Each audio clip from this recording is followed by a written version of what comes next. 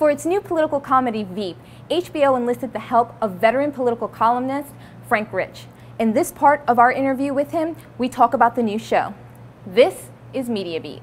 Look, things change. Anyone with a camera and a computer is a good idea. Pay attention to where they are evolve. So I want to start first by talking about the new show Veep. And I guess we could start with how you got involved with the show. Sure. Since 2008, I've had a sort of sideline as a creative consultant at HBO. And I've been involved with a bunch of projects.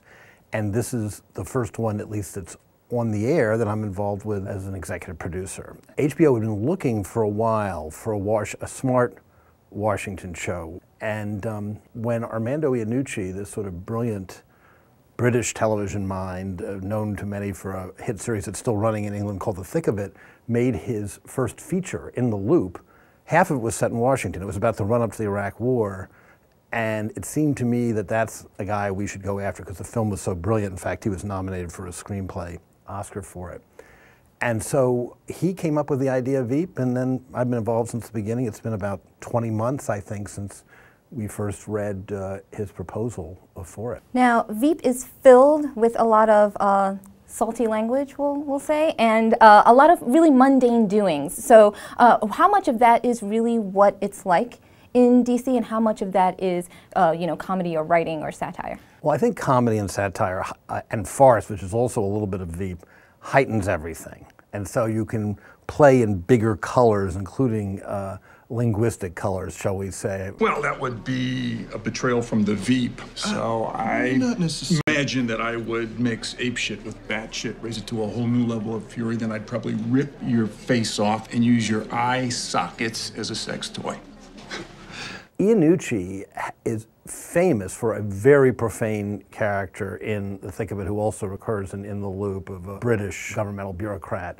And so it's a little bit of a trademark of his, but let's face it, this is how people talk in Washington too.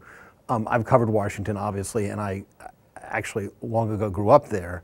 A lot of Washington really is mundane. People outside of Washington, they come on high school trips.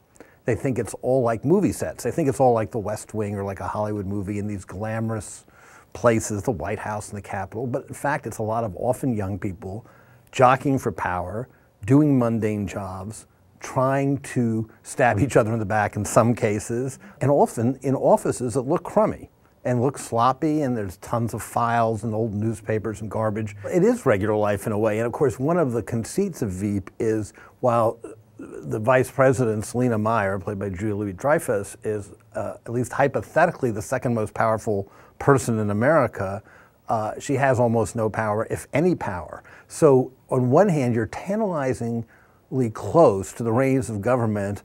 Other hand, you're running around trying to avoid disaster and get any tiny thing accomplished. And the ordinariness of the way people dress and so on, well, that's the way it is in Washington.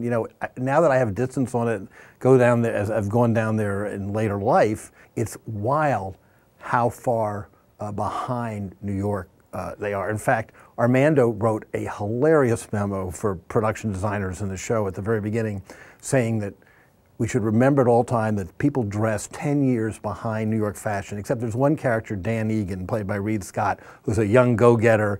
He's ahead of everyone. He's 3 years ahead of everyone else, which means he's still 7 years behind New York.